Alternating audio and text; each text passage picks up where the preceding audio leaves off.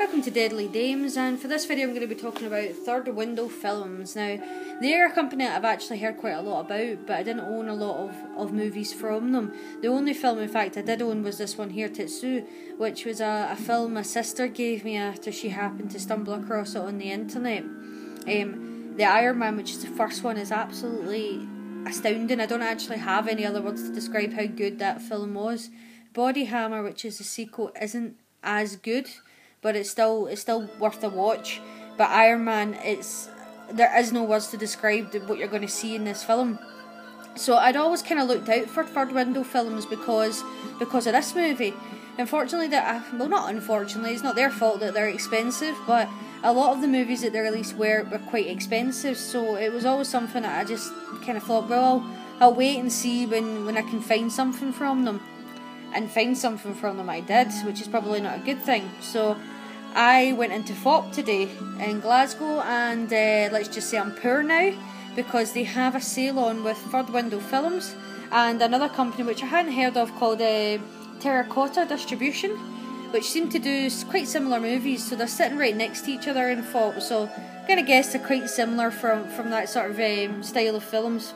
So at the moment, the films that they have are on DVD. The majority of them are £3.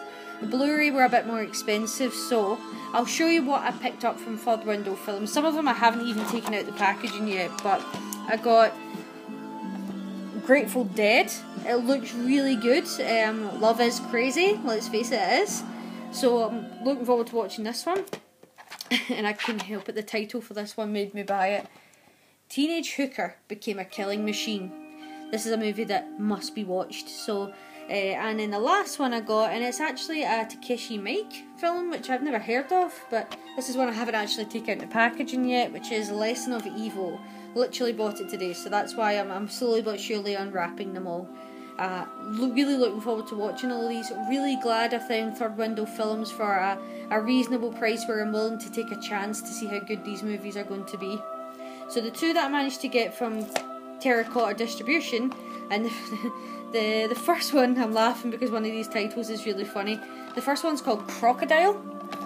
Again, haven't taken out the packaging yet. Looks really good though. I mean, reading the story on the back, it just looks really, really interesting. And this one, I think I'm going to have to view this one tonight, just because I actually laughed out loud when I seen the title in the shop, and that's what's made me buy it.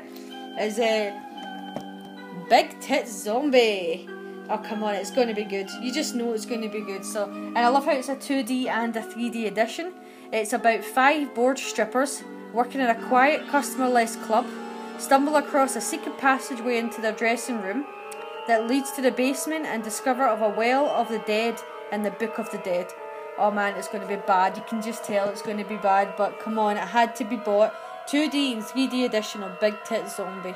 But yeah, if you are a fan of unique movies and you've had your eye on Third Window Films or Terracotta Distribution, as I said, I've actually not noticed them, but I definitely have now.